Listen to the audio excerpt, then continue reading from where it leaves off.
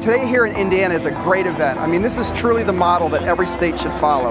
You've got students from across the state here, they're excited. I mean, what a privilege to be competing in robotics in the Lucas Oil Dome. What a fantastic experience.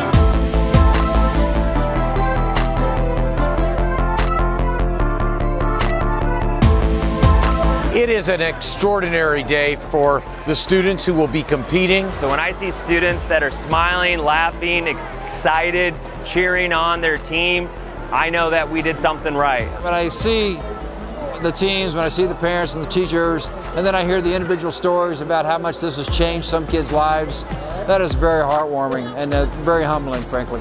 So we're celebrating a lot today here in Indianapolis. There's no other sport or activity that can celebrate the brains and smarts of these students. All the things we want to hire elementary, middle, and high school students are doing at a fun, exciting, engaging competition.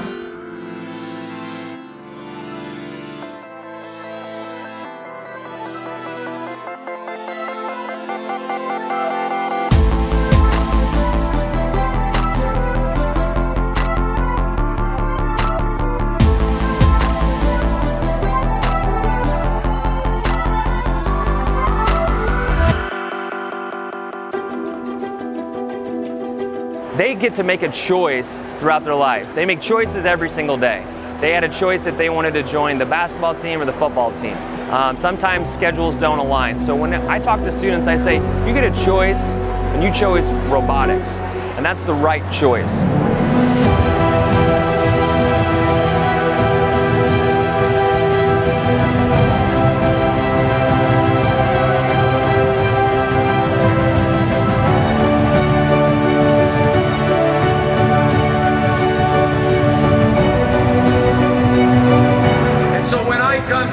Like this one, I always take away that knowledge, that pride that Indiana is ready for tomorrow.